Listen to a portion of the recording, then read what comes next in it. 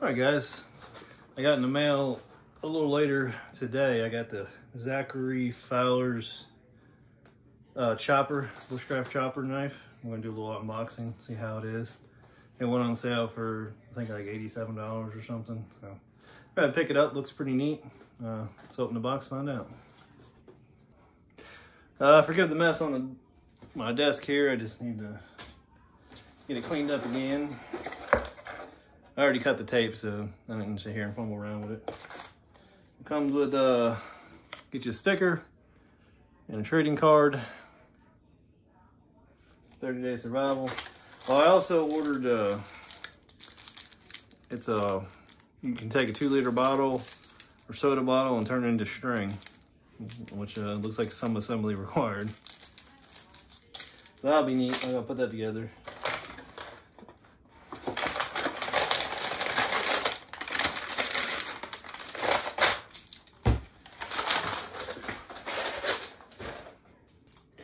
Alright, here's the knife. Got his little logo on there. Another beard man too. So it's got a little sharpening stone in there, which is neat. A lot of sheaths don't come with that. I'm pretty sure it's real leather. It smells pretty good.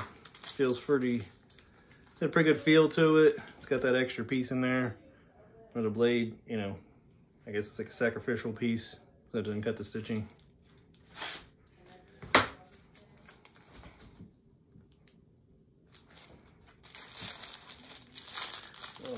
I got a lot of oil on that.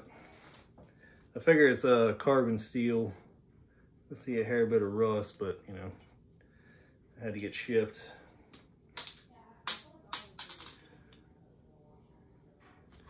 He's got his little logo on there too. He was the guy, he was on a Lost episode.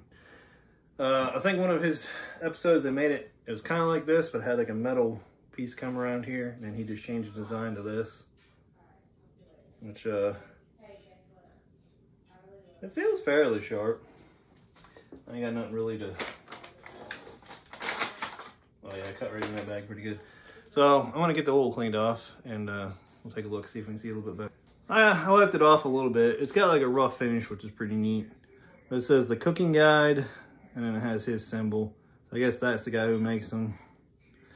It's a pretty neat little chopping knife. The sheath's pretty good. For me, I'm left-handed, so you know I'm gonna have to wear it like backwards or something. But it'd be good for bushcraft where you're cooking, you know, got your steak. I mean, hell, this will make a good chopping thing. It feels pretty good. The handle feels really good. Full tang. Just got a good feel in the hand. A little roughness, kind of, I feel like it can get a little pitted with some little bit of rust, but you know, a little steel wool should be all right. And just make sure you keep a little bit of oil on it, keep it from rusting. But that's just the unboxing. I plan on taking it on some of the camping trips we do, and we'll test it, you know, cooking, dicing, which I'm not really that much of a chef and whatnot. He's got his little Fowler logo. But I like it. You know, I'm a sucker for a knife, but yeah, that's a lot of steel right there. So, I appreciate you guys watching, and if you want to see more, just like and subscribe, and let me know if you guys have one of these, or if you want one. I think you still got some available, and we'll see you guys later.